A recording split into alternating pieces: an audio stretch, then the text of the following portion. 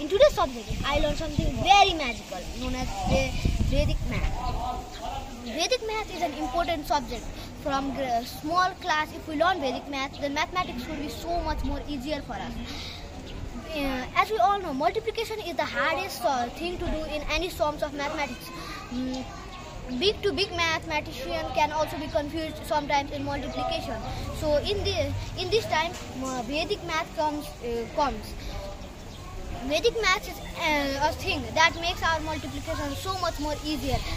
Complex to complex mathematical sum can be done with Vedic math.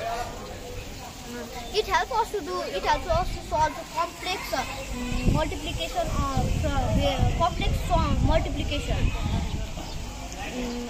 So I request everyone and encourage the study of Vedic math from small class, so that it makes our mathematics more easy and more comfortable for us. Thank you.